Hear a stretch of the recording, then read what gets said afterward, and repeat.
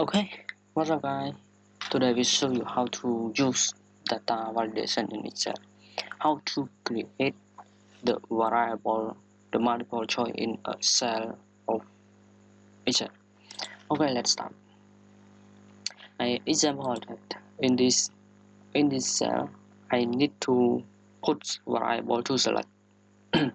So for example, I create another sheet to put my data. I example I Paul book ruler and pen. Example is this is item. Okay, it's just my example, and this ID. Example is ID the 81 1002 1008 and 1001. This is my example.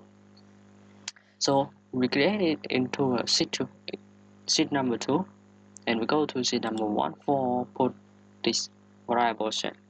So if we want to this variable cell, we select in this cell, and we go to data, and then go to data validation, and after that we can see this setting and allow. We tick on allow and go to list. Then at the source we select the data in cell in situ. We need to put a ball, book, ruler and pen, and then press OK.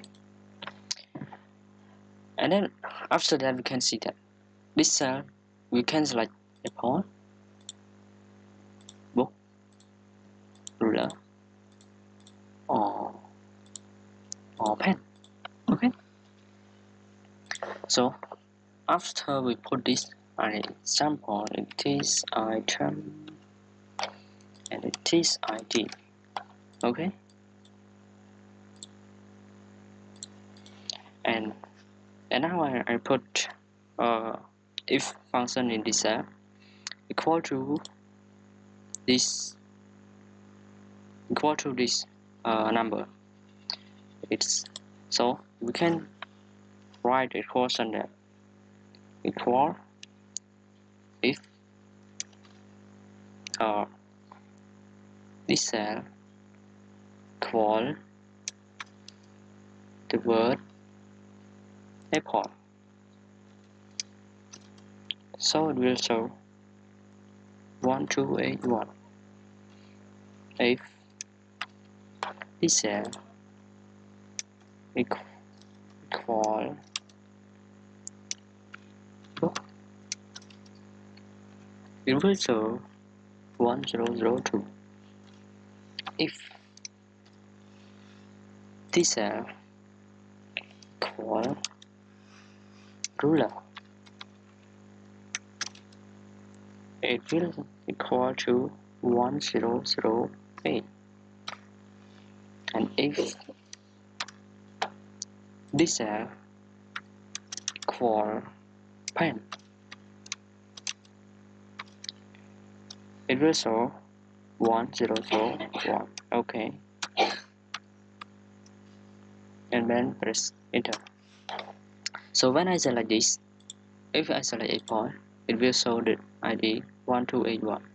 If I select book, it will show 1282 100. Okay, and this is a video that I want to focus on this function data validation, that we can use multiple choice in one cell. Okay, thank you for watching and see you in the next video.